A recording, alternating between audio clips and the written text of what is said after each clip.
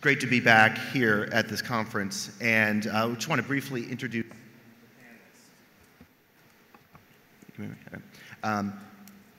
Greg Legerfo, who is Deputy Coordinator for Regional and Multilateral Affairs at the State Department.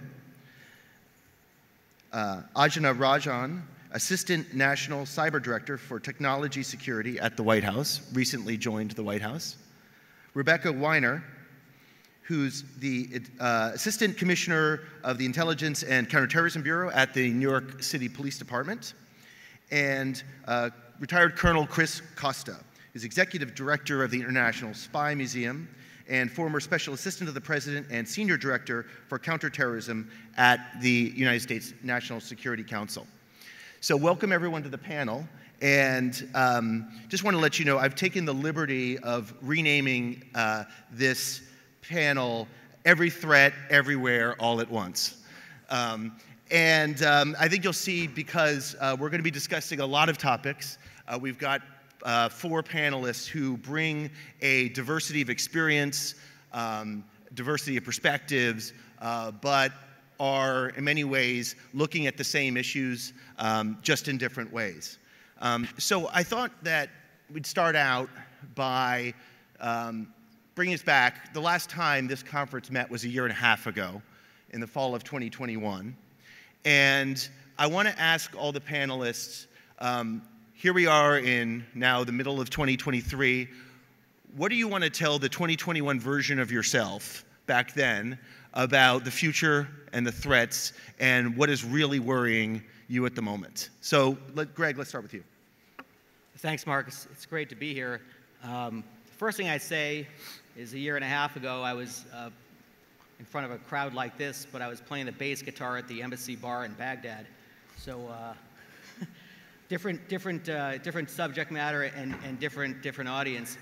But look, I think looking ahead, or looking back and then looking forward, one of the things that we've seen in the Bureau of Counterterrorism at the State Department is the emergence of threats in Africa. I know that's been a big theme in a lot of different panels here, but the Sahel is something that's very important to us.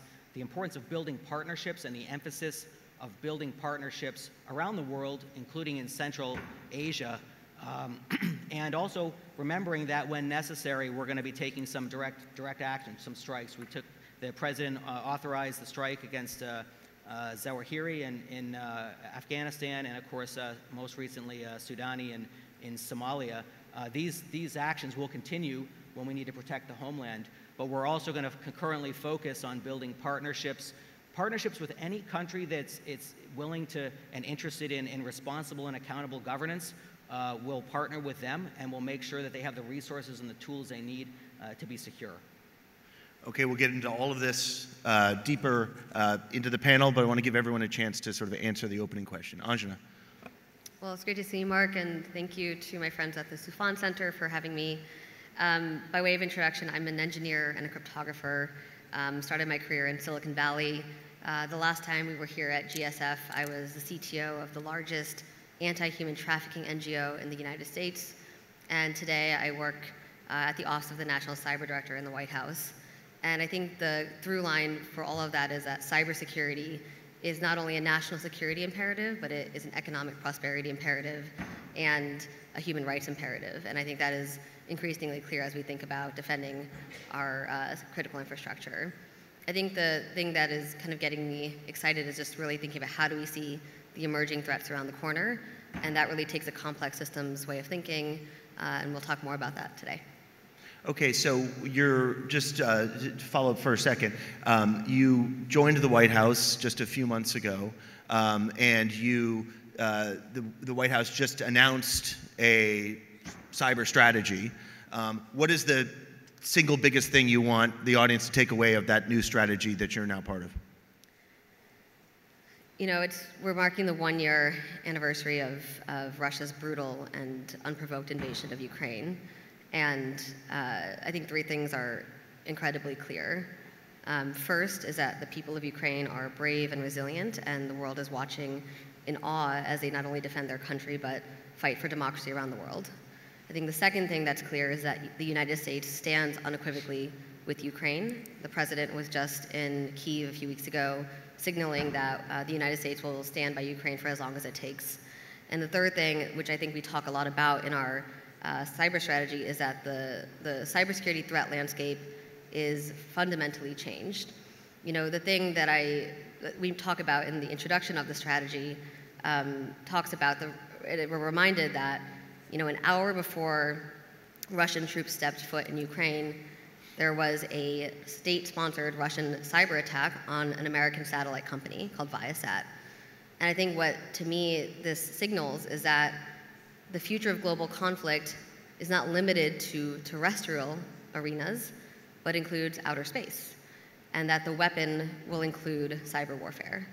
And so, therefore, it is incredibly important that we talk about the cybersecurity of space systems, and this is something we'll actually be sharing with more fulsome news in a few weeks as the Office of the National Cyber Director, in partnership with the National Space Council, move forward. And I think what's exciting about space in particular is it's really complicated for three reasons. First, from a technical perspective, rocket science is really hard. And it's even harder now when you have to add the security framework to building these technologies. I think the second thing is that this is an emerging and fast-growing economy filled with innovation and growth. And so how do you build regulatory guardrails that both protect this infrastructure while allowing us to innovate? And then, of course, third, from a geopolitical standpoint, you know, as we mentioned, we're kind of watching the war in Ukraine take place in this kind of new ecosystem. But, you know, it's been over 50 years since we first landed on the moon, and a lot of the world is looking kind of similar. You know, we're once again in a global conflict with Russia. Once again, we need a global workforce to rise to this industrial inflection point. But I think the difference with the space race, too, is that software is leading the way. And so cybersecurity policy will write the history books of how this plays out. Rebecca, what does 2023 Rebecca want to tell 2021 Rebecca? Lots of things.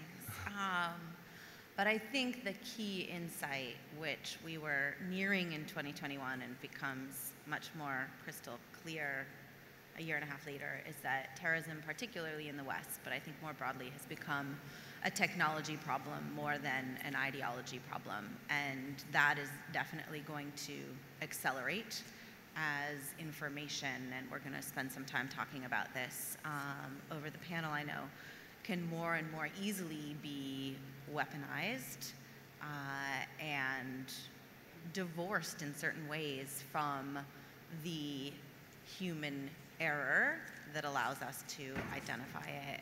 And I am talking about the confluence and intersection of the perniciousness of social media, we've spent some time talking about over the last 2 days, the venality of disinformation, and transformational but also highly disruptive technologies such as generative AI, which we'll talk about. And we've, counterterrorism practitioners have spent the last 15 years grappling with the ways in which social media has allowed individuals to radicalize and mobilize online, mainlining ideas that are really being used to turn fear into a quest for vengeance and for violence. But I think operating at a more fundamental and concerning level, the information revolution has been at least coincided with, if not driving, widespread distrust, loss of faith in institutions, all sorts of institutions, all sectors, all vectors, and concern about governance structures. And while maybe that will right itself in several years, at the moment it's really disruptive. And I work for a municipal law enforcement agency, the NYPD. The reason we care and have to care about all of these trends is because they manifest themselves in real world 3D violence. And so that digital to physical realm is where I see the threat continuing to evolve. And just one last point in terms of what we're seeing in the multiplicity of threats that we're grappling with every day. And again, we've spent some time over the last 2 days exploring these, but you've got active and potent networks of Al-Qaida and ISIS in Africa, safe haven in Syria and in Afghanistan, an Iranian regime which is increasingly disinhibited in its desire to conduct targeted assassinations, the Russian war in Ukraine, a robust, racially and ethnically motivated and anti-government extremist threat that's playing itself out in violence from Buffalo to Bratislava. Conspiracy theory-driven violence that is playing itself out in the streets of New York. We've had a couple of recent attacks in New York that are perpetrated by individuals who are just consuming massive amounts of conspiracy theories and turning those into violence. But probably the most concerning trend, and this wasn't as obvious in 2021, is a real mental health crisis that is gripping our youth. And that is driving everything from self-harm, suicide, to targeted violence, increasing extreme upticks in school threats and the kind of school shootings that we saw over the last year and a half. So a lot to deal with at a time when I fear, and this is a bit of a provocation, there's a sense that we're kind of mopping up the last vestiges of the jihadist threat and moving on. So there's a lot that I would tell myself from 2021, and not that much of it is good news. Thanks, Rebecca. It's a pleasure to be here. Thanks, Mark. So right up front, I just want to provide brief historical context because my thinking has evolved, and then 3 quick points.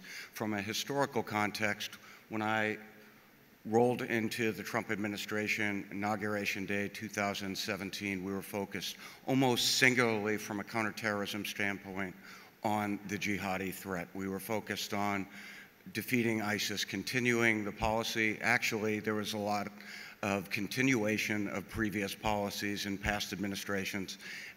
We wanted to ramp up our efforts then against ISIS. We focused on Al-Qaida, of course, and we were very much focused, as all counterterrorism folks are, on protecting the homeland and bringing home U.S. hostages. And I know there's some panels on that that will tease some of those issues out later on in the sessions.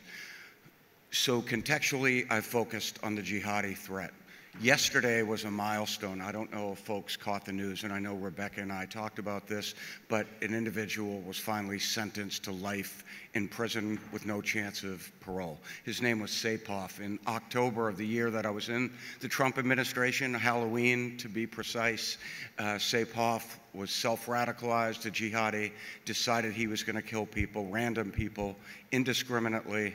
He was going to kill people on a Manhattan bikeway, if you will, and that's exactly what he did. So flash forward all these years, I'm still thinking about the threats that we had to deal with. There are victims, there are bystanders, and there was some sense of justice yesterday. I'll let the audience decide if the ultimate justice was right, life imprisonment versus a death sentence, but all that said, we can set it aside.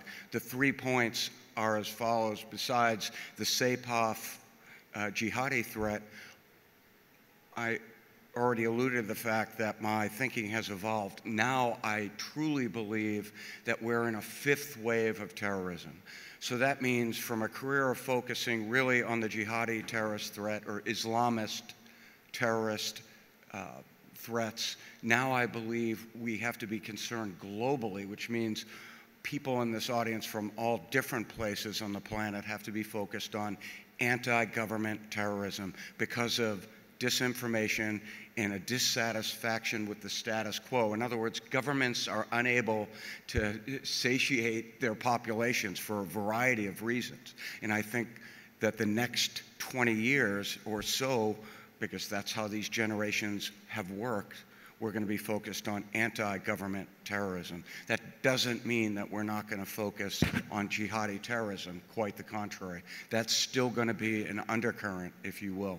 And then the last point, something that is of great interest to me, is this idea of gray zones. And we've been talking about it. It's been threaded throughout the conference, which is why this is such an important forum, and that is talking about the ideas of great power competition. And for me, it's these gray zones, the places short between war and peace that our adversaries operate, vis-a-vis the Russians, the Chinese, people that are competing against the United States and other powers in that space. So these are the concerns that I'm worried about. Chris, thanks for that overview.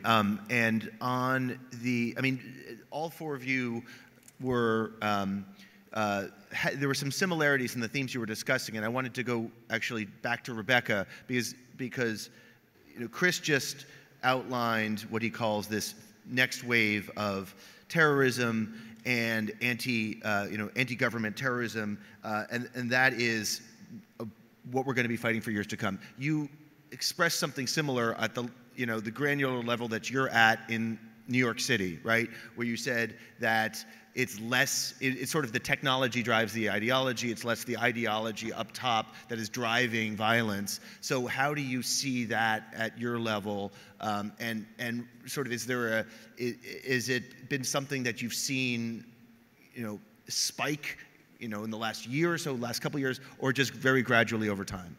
So, it's a great question because they intersect, again, in a way that creates some unpredictable outcomes, the technology and the ideology. So if you look at a case like Peyton Gendron, who carried out a horrible attack last May in Buffalo at the Top supermarket, he is somebody who consumed a tremendous amount of ideology. In this case, it was racially and ethnically motivated extremist content online, and displayed a lot of the hallmarks of what we call an accelerationist threat. He had a manifesto that he actually cribbed from another attacker, Brenton Tarrant. He had a weapon that he tricked out with all of these odes to other white supremacists who'd come before him. He did meticulous planning online. So he was kind of taking the playbook for an accelerationist neo-Nazi style attack. On the other hand, and I mentioned Frank James, the perpetrator of a subway shooting in New York, also in the spring, is another example of the very contemporary threat that we're experiencing, which is somebody who had been listening to and creating his own content online in the more conspiracy-driven world. And a third point I'll put in our little triangle would be the case of an individual named Ethan Melzer, who was just sentenced to 45 years, which is in the US system a pretty heavy sentence, for giving up information on troop movements, an army soldier, to a neo-pagan Satanist accelerationist group called the Order of Nine Angles, who also was inspired by ISIS.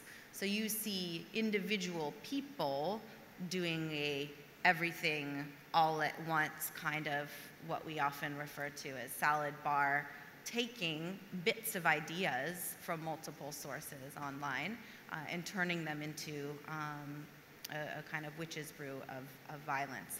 So the ideology certainly plays a role in certain people, but it is more and more muddy and murky.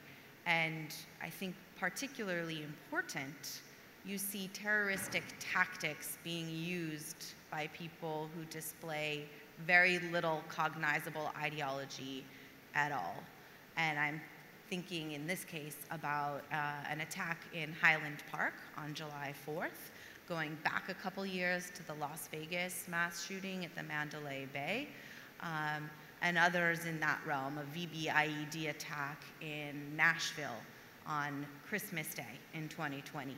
And those are really confounding to law enforcement and certainly to the intel world, because these are individuals, most of our tripwires are centered around some kind of connection to a group or consumption of ideology. So when you see the tactics that are a little bit divorced from an ideological purity, it becomes harder for us to operationalize against them. And people might argue, well, that's not terrorism at all. But it's not just conventional crime. And I think, again, at the local level, we have to be equipped to mitigate those threats. And that is what today's threat environment does look like. Raises the question of course, like the labels we put on things like what is terrorism and what is not, and really does it make a difference, and who Right. cares when there is violence? Yes. So Greg, what Rebecca just painted was the picture of you know, the biggest, most important city in the United States, right? And what this threat picture looks like when it converges in violence there. Now, do you see this similar, what she sketched out? Do you see it at the level where you're at, where you are sort of administering U.S. policy around the world, dealing with counterterrorism on a more kind of macro level, or is the picture different? Yeah, it's a great question, and I think, first of all, our broader policy with respect to counterterrorism is first and foremost protection of the U.S. homeland, and then of course we're building out these partnerships around the world, bilaterally and in groups, and I'll mention a few of those groups in a second, to help us empower and enable responsible governments to deal with their own problems. But the ideology question, I think we have to be flexible on it for the reasons that Chris says. It's going to change as long as there's people who are upset and they find an ideology, and then they have intention to commit terrorist acts, and it could be physical terrorist attacks like we are used to over the last 20 years. I've been at 3 embassies where we've suffered casualties in the last 20 years, so that kind of terrorism, or cyber, and so we've got to look at the range of actions that we could face. I think that's the most important thing is to make sure that we're flexible going forward in our approaches with each of these countries. And for example, we had a couple really good regional groupings in the past few months that I joined. One was the Negev Forum in Abu Dhabi. That's, of course, expanding on the historic Abraham Accords. And there's a security working group that Derek Chalet led there. You know, the security context there of those partners is different than the Quad. And we have a Quad security dialogue, which I went to in Sydney with India and Japan and Australia. They have different security challenges, and so the ideologies of the people that they're facing in those countries are going to be markedly different, even within the group. And so what you want to do is make sure that there's information sharing and some resilience, and that you have make sure people understand that the United States is a reliable partner on counterterrorism. We're going to be there for the long run, whether the ideologies change. If security is the issue, we're going to support responsible governments. So some of what you're, you know, the places where you've been and you were just talking about are encountering some of the, what Chris called the gray zone conflicts, the proxy conflicts between bigger powers, for instance, Russia. You see Russia's activities, the relations with the Wagner Group in Africa. How much is that something that you, in your bureau, have to deal with? And what have you seen in terms of the dynamics that it creates in the countries you're trying to build partnerships with? Yeah, great question. We went in October, pretty big delegation, Mauritania, Mali, Burkina Faso, Niger, and Wagner, of course, is on the ground in Mali. And the reason we went there to these countries is because there's a JNIM, Al-Qaida, ISIS threats in the region, and we want to express our support to the governments. But of course, with Wagner on the ground, which is an extremely corrosive and destabilizing force, it creates another angle to all of this. And in addition, to get into sort of the information or the misinformation space, the support or the support for Russia in some of these countries is a little out of proportion to what I think it should be. And there's a belief that Wagner can fulfill security needs that they're never going to be able to fulfill. And that's adding a layer of complexity to the already challenging problem of the jihadist groups who are present. And of course, we want to make sure that we are putting incentives and enabling governments to make the right decision with respect to Wagner, but they've got to know they can rely on us and our partners so that they can maintain their security. The presence that they see as being beneficial to them by Wagner Group, like you see that as a direct competition to the message you're giving about what the United States can provide.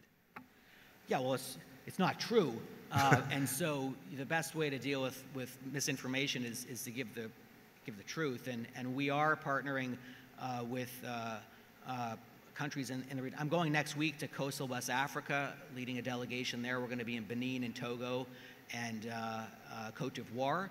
Those countries are obviously looking north and are concerned about all of this, and we're going to expand our partnerships with them. We have good relationships with these countries and of course countries in that area in general. But the main thing here is for our partners to understand that we're going to be there, we're reliable, we're not just there because of a particular threat, we actually are supporting the security needs of our partners, and we're going to do that over the long run. Anjana, and I also want to encourage all the panelists to jump in on any response that someone else gives if you want to amplify it or disagree or not shout, but take issue, let's say. But Anjana, so you come to the White House with a tech background, and you are seeing threats, the cyber threats, the tech, sort of the revolutions in tech right now. What do you see is sort of complicating the threat picture from your point of view, specifically on the tech? Yeah, I think when we talk about emerging technologies' role in disrupting the global order, the technology that I spend a lot of time thinking about as of late is generative AI. And just to give some context on what that means, generative AI is deep learning models that can allow us to create text and audio and images that have fidelity that match the way humans think and speak. And there's a lot of excitement in Silicon Valley about the potential of this innovation, but we have to be equally concerned about the abuse and misuse of these technologies. I want to just foot stomp what my panelists have talked about, and I think two themes arise here. Number one is that the disinformation extremism nexus is real, and that online influence operations can destabilize democracies and incite political violence around the world. The second theme that I'm hearing from my panelists is that the war that we're seeing in Ukraine is not just a war between Russia and Ukraine, but as Greg mentioned, it is now a kind of bigger battle between accountable governments and authoritarian governments that affects everybody and every country that's represented in this room here today. And so when we think about, and if you take a look at influence operations in particular, and we look at, as you mentioned, even just Russia in particular, the way this was working in the decade of the past was it was not a scalable operation. It was very manual. It was a very time-intensive, resource-intensive, expensive operation.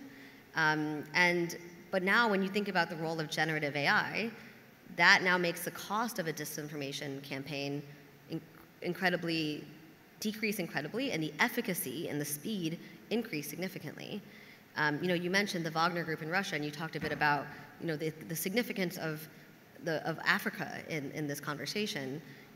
Influencing one country is hard enough. Influencing 54 different countries in a continent is even harder. And now when you have generative AI, that becomes doable because you can now upload context and data that can be multilingual and multicultural that can give you this weaponry at an unprecedented scale. And so these are the things that I get quite worried about when you think about the nexus of counterterrorism and cybersecurity and this broader global conflict, because now we're seeing kind of a new weapon being introduced in the information arsenal. So do you see Russia actually using generative AI to perform this function, right? So to spread propaganda. What's different about specifically Russia, what they're doing using this technology that they weren't before? I can't comment on specific threats, but I will kind of illustrate kind of the future trends that we're seeing. And I think the first question for us as we look at this in our position at the White House is starting with a very technocratic viewpoint, which is how do these technologies work? And the way we think about this framework is starting with AI. It says AI is comprised of three components. It is the data, which is what powers the model. It's the compute which is what, sorry, AI, which the data, which is what are the inputs into the model, compute, which is what powers the model, and algorithms, which are the intellectual property of the model. And when you look at it from that framework, then you can start to map the future threat landscape and see how many adversaries, including Russia, including China, Iran, North Korea, are working very hard to win the AI war. And so let me elaborate a bit of what I mean by that.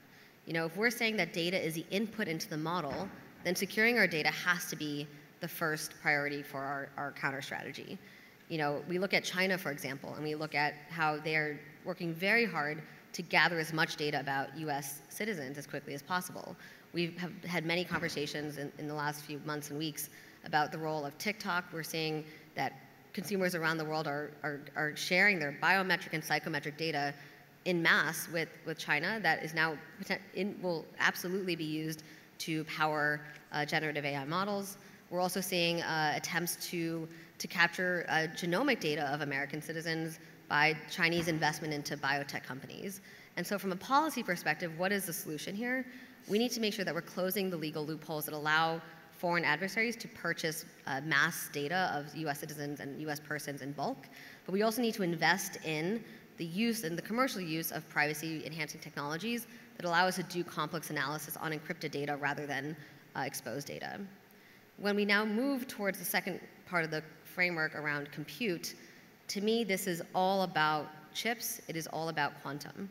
When you think about what makes AI very hard, it's that it just requires a ton of computing power.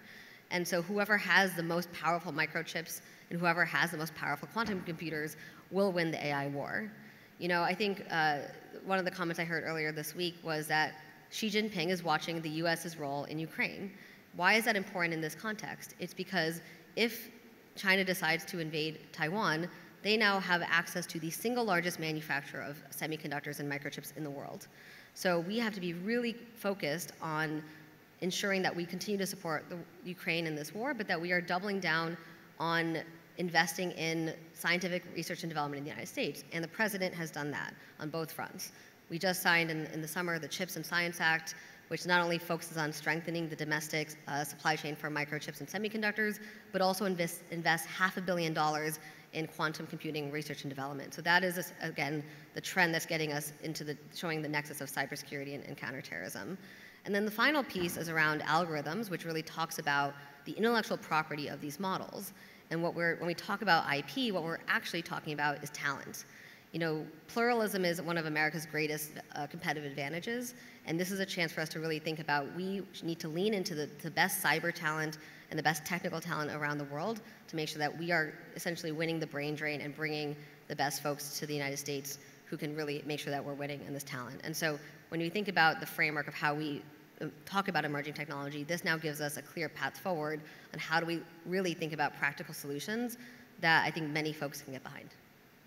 Can I just push you on a specific example when we're talking about, this power of AI and what countries could do or use it for? So this one subject that I spent a lot of time reporting on was Russia's influence operations in 2016, right? The 2016 election, which was, the influence operation, sabotage, whatever you want to call it, was multifaceted. There were bot farms, there was hacking and dumping of emails, there was outreach to various advisors to the dead candidate Trump's campaign. But specifically, let's say on the technology part and like the bot farms, how would it be different the next time around with this technology? It's, it was, as you said, labor intensive, right? Hundreds or thousands of people up at all times making, tweeting or putting Facebook posts with sometimes very bad English, sometimes not very believable, although it had its influence. How would it be different next time? Yeah, I think it's a great question. I think imagine instead of a generic Facebook post that has misspellings and 100 hashtags, you're now having someone that's having a personalized conversation with you that matches the tone of a very influential person in your life based on the data that you have exposed to them, whether that be a family member or someone that you trust. We're watching in real time, consumer applications like ChatGPT become part of the main discourse here in the United States. And we've seen, what happens when very confidently and very assertively false information is promoted by these technologies, and the ability to discern between fact and fiction becomes even harder than if you're searching in a traditional manner. You know, I think there's an economic conversation here on the global scale. We've seen in the past just, you know, that there are economies in other countries that are being paid to push propaganda on behalf of these large, you know, global players. You know, the competition for those services now becomes more accessible, that the ability to compete in that marketplace becomes more accessible if you are a smaller operation. Your precision and your efficacy becomes easier to demonstrate.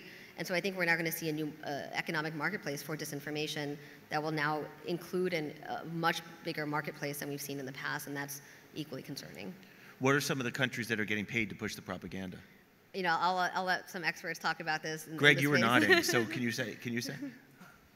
I was not nodding as if I knew which countries, but I think, look, I was nodding because it's a major challenge for democracies and open societies, if you will, to combat the false narratives. And you know, we, on the one hand, we developed a lot of these tools, but of course we have civil liberties, and we're trying to encourage our partners around the world to maintain those civil liberties, but then our adversaries are weaponizing these things, and it's much more challenging. I'm sure Chris, you know, over the years in confronting our adversaries, this has been a major challenge in the intelligence community and other fields where we've had to fight these battles.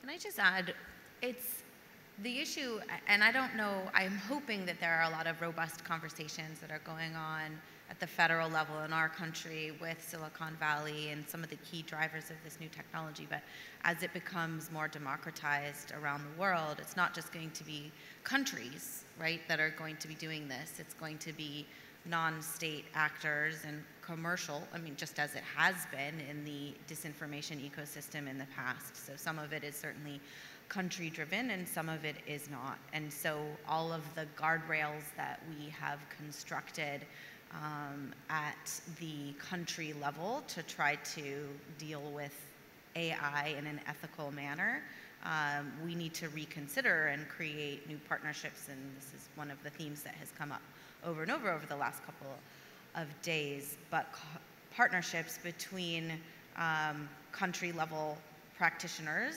and the companies that are going to be the holders of this technology, who have very different imperatives that are driving them, commercial imperatives.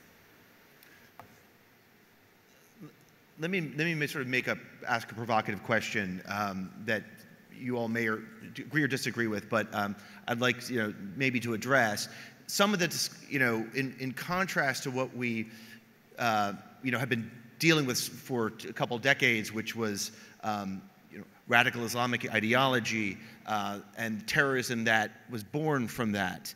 A lot of what we're describing on this panel, actually, some of the threats are coming from the United States. The technology from the United States is driving some of the problems around the world that we're seeing with violent extremism, anti-government extremism. You know, for the years after 9/11, the US government would constantly go to the Middle East and go to Saudi Arabia to lecture the Saudis about the ideology that was driving groups like Al-Qaida. Is the United States the new Saudi Arabia in this threat environment? So I'll jump in there and say no. And I'll follow up with the threat dynamic that you're describing is accurate in terms of the multidimensional threats that we're dealing with, right? What you're referencing is this idea that the United States now is a source of the problem because we have the technologies and adversaries have the opportunity to steal those technologies and then proliferate them. We've had our problems with anti-government, arguably political violence. That's a divisive topic. All of that said, a couple other things to think about. That first of all, we evolved through the Cold War knowing that our adversaries were very good at disinformation. But this is not the Cold War. The FBI, in fact, and I'm not a spokesman for the FBI, but certainly I've listened closely to what the director has said. I've listened at this conference, and engagement with the private sector is now a significant imperative of the FBI to counter intelligence threats, to ensure that the private sector understands that they have to protect not just their equities from a loss standpoint, but also prevent those technologies to be stolen and used overseas. So we're in a counterintelligence dimension in ways that we never have been in before. So also your question goes back to 9/11, the evolution of this enterprise that focused almost singularly on counterterrorism and did it well, made some mistakes along the way, but at the end of the day, because of our foreign partnerships, we were able to build a counterterrorism enterprise. We need to replicate some of those lessons learned and apply it to this new dynamic, which means, again, unprecedented engagement with national security professionals and the private sector. And I really stress unprecedented engagement in ways the FBI never did before and they are doing now. I'm confident that the United States is doing that at home to detect, to deter hostile intelligence services. It's overseas that I worry about. And we have to enable and work closely with foreign partners to ensure that we have not only an economy of force, but we have an understanding that it's in all of our best interests to protect, democratic institutions and countries from their vulnerabilities. Back to your first point, Chris, about this wave that we're seeing. Was the U.S. government too focused on radical Islamic ideology, radical Islamic terrorism, and spent billions and billions of dollars and years to fight it, and therefore may have missed this wave or come too late to understand the way that you're now describing? So I'm not an academician, but academicians and terrorist experts will say that they'll say far right versus anti-government, but the bottom line is that those threats have always existed alongside with whatever wave we've had to some degree. So while we were focused on the current wave, it has been called, religious terrorism, religious-inspired terrorism. At the same time, there's been far-right terrorism all along the way. Timothy McVeigh happened knee-deep in Al-Qaida's development as they were setting up sanctuaries. So they live alongside, jihadist terrorism. So we didn't miss anything. I'm just suggesting, well, we may have missed some things along the way, but not in a profound way. At the end of the day, this is just a way so that we can focus our resources on more than one thing. So we have to be on guard with this anti-government bent, this trend in the future and presently. But it's just coming into play. And I'll close with this discussion with the final comment that Germany is the perfect example. So step away from the United States model and look at what just happened in December. Germans suffered the possibility of an advanced planning for a far-right coup and penetration of the government by individuals that wanted to bring down, the German parliament, to include assassinations. And that's Germany in 2022, now 2023. Does anyone want to address my question of the United States as Saudi Arabia, or are you all conveniently ignoring that? I concur with Chris that the United States is not Saudi Arabia. Me too.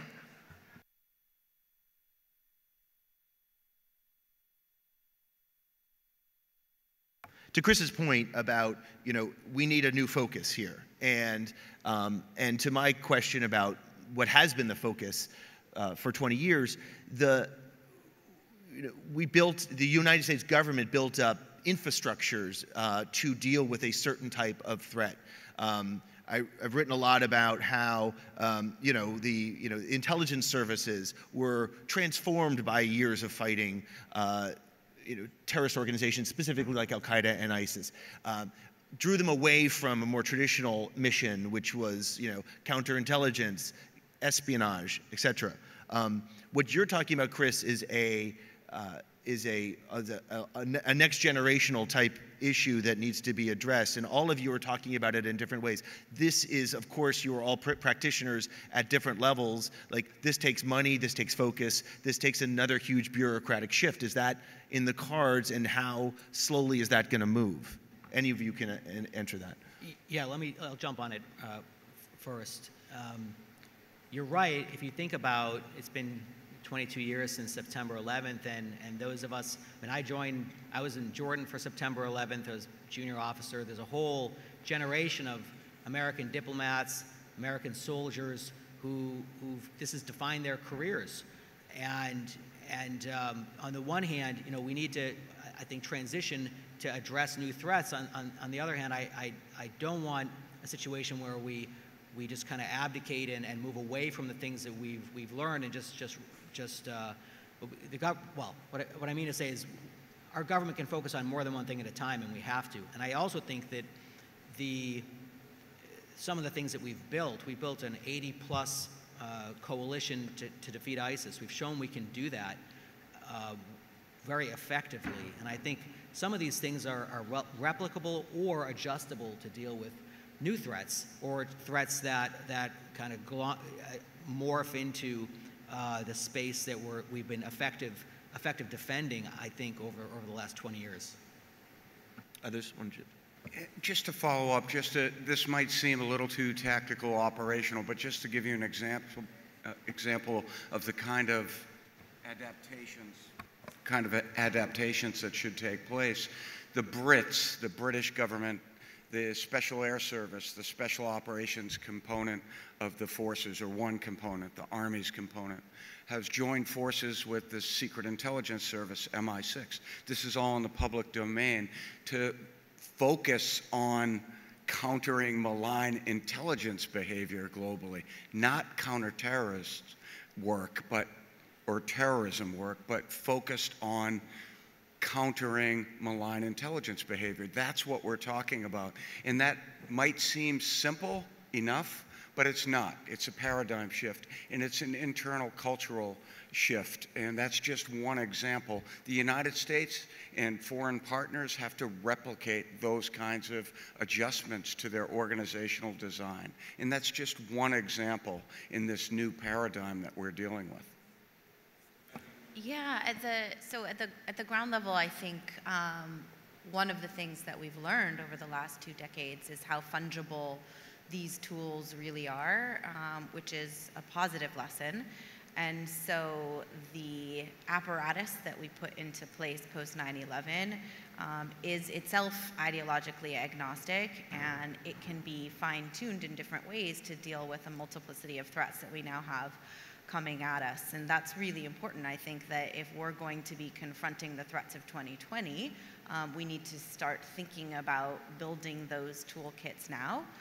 But we have learned already a lot of the lessons that we need to know in order to deal with a very different kind of threat landscape going forward. So the idea that we've been kind of mired in a unidimensional approach to countering terrorism from the jihadist perspective and have missed other threats coming at us from other directions, thankfully, I think is a bit of a misnomer, and we just need to figure out which dials to turn up a little bit and which to turn down.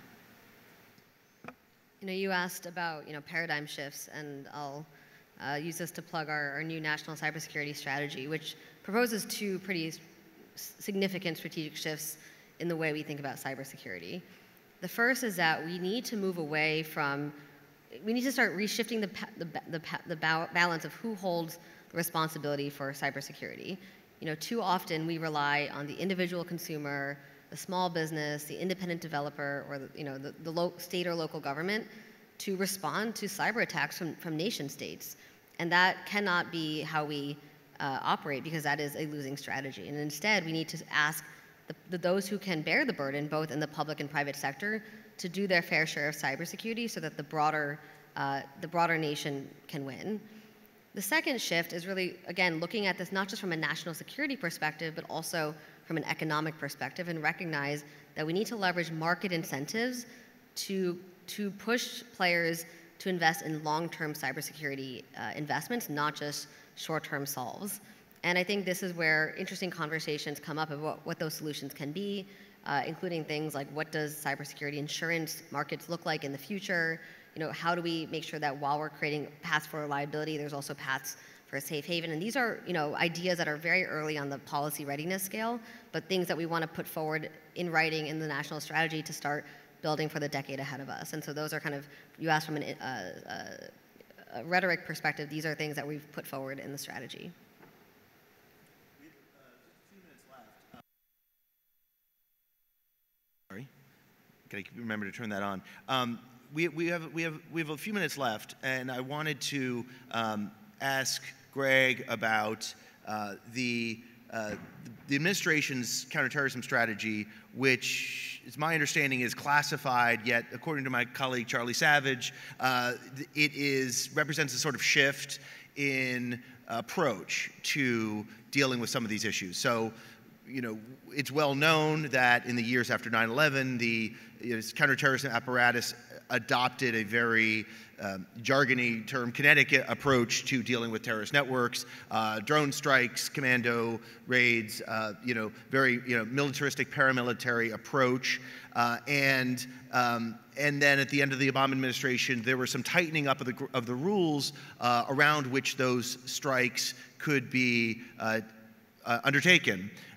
In terms of basically the intelligence picture. Those were loosened, those rules were then loosened during the Trump administration, and then once again they were tightened, and there's been a de-emphasis on kinetic activity towards other aspects of a counterterrorism strategy. To the extent you can talk about it, sort of lay that out for us.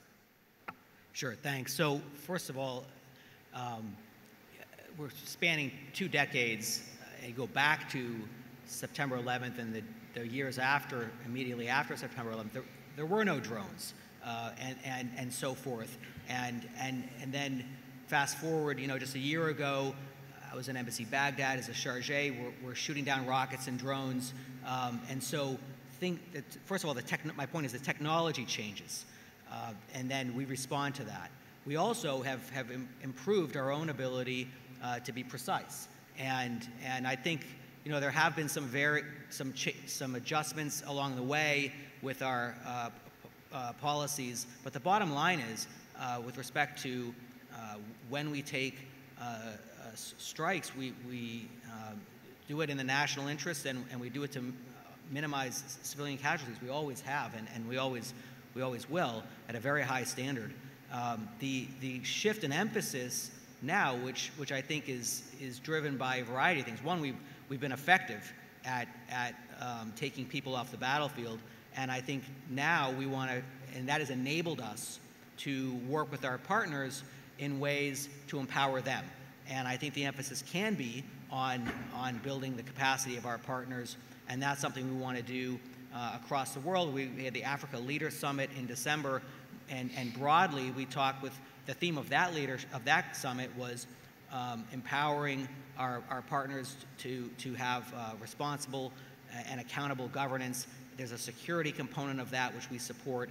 That theme is very deeply rooted in everything we do, but in particular with the security policy. And so I think that the variables are technology, the threats that we face, and what we actually need to counter in the moment, and then what tools we have going forward. And I think all those things have changed significantly over the last 20 years, and that's why you've seen the changes. And I think the bottom line is we've learned some things along the way, but we've been effective. I've just been given a 2-minute warning, so I want to sort of ask a final question and let anyone jump in, which is, because you're all again, practitioners at different levels. Kind of the elephant in the room, of course, is the idea that the American politics right now is very toxic, right? There's no one doubts that the language has changed. That's driven by a lot of factors, including the media, and that is now seen by countries around the world as, some see the American system breaking down in certain ways. They see January 6th and the January 6th attacks. And so some of what we're talking about here, driving anti-government extremism, people are just looking at what happens at the United States. And I'm wondering how anyone can jump in, see that, coming back home to roost?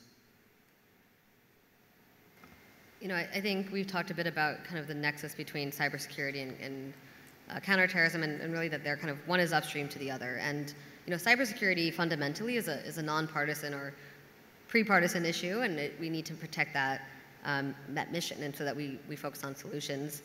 I think at the end of the day, we have to start moving and shifting and recognizing that cybersecurity is fundamentally an interdisciplinary issue. It is not just a thing that affects a siloed sector. It is a thing that every single part of society has to think about.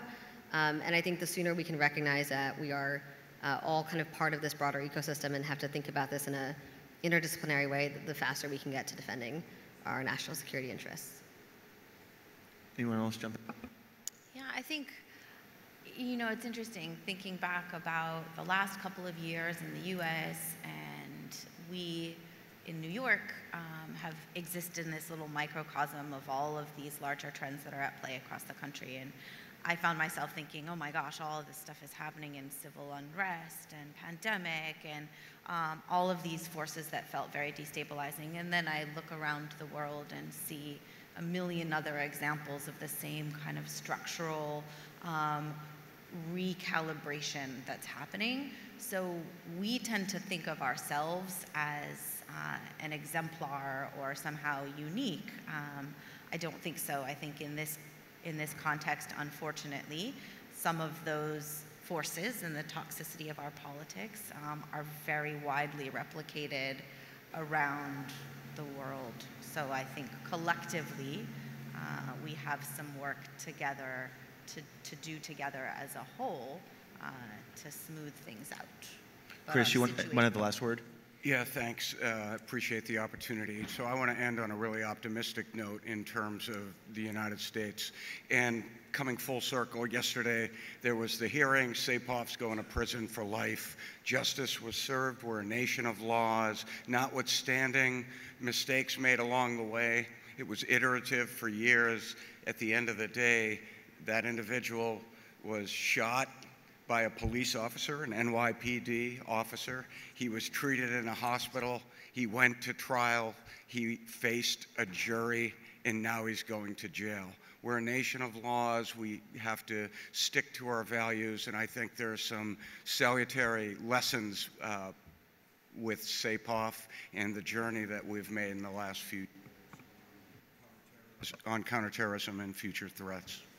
Greg? Yeah, just to build on what Chris said, we have a great, I humbly say this, but I think the United States has a very good, reliable security model, and I think that we want to be able to work with our partners, and I think it gives us a comparative advantage in the world. I think there's a lot of countries who will benefit from it. It also is a model that preserves civil liberties and ensures longer-term stability. And I hope that as we go through these changes with cyber threats and all the new changes that are gonna come our way in terms of technology, that we will that our partners will understand that the security partnership that we bring to our relationships is something that's reliable, it's for the long term, and it's adaptable to these threats. I want to thank all the panelists and to the audience for a good discussion. Thank you.